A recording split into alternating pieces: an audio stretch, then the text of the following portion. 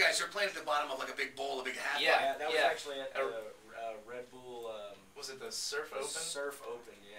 Something like that. When you saw that, you had to get knocked out by that, because there's all kinds of Crooked X videos, but they're all like cell phone videos, or they're just from the audience. And I saw that, I'm like, dude, that's a real video. You guys look cool. You look like rock stars, and the cameras are killer, and they got motorcycles going over the top of you. They got skaters in the bowl. It's a killer video. Hey, it's pretty tight. Yeah, it's pretty freaky with the skaters like going right next to your head, though. Yeah, seriously, you can reach your arm out and just grab their face and just tear them off their board if you wanted. How long did it take to shoot a video? Like, how long is the song? How long is Adrenaline? 3 minutes, 350, something like that. But I'll tell you what, Wayne is so awesome that he only had us in there like 4 hours.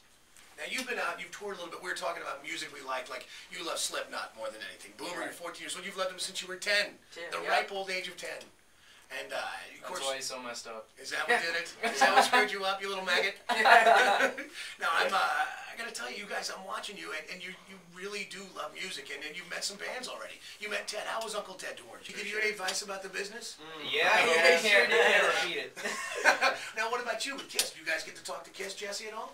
Yeah, we got to go in and hang out with them. We got to take a picture with them, shake all their hands and stuff. But they are already in their Kiss makeup, and they're all taller than us already. Nevertheless, with the 2-foot boots on. Yeah, Boomer isn't even as tall as his boots. I know, they were taller than Boomer. That's hard to imagine. Now, you guys have met some of your contemporaries, too. You met bands like Shine Now. We were talking about how great that band is. And then Sound of Madness album is amazing. Great album. Absolutely. And how was it when you met them? We got to go backstage at the Canes Ballroom in Tulsa, Oklahoma.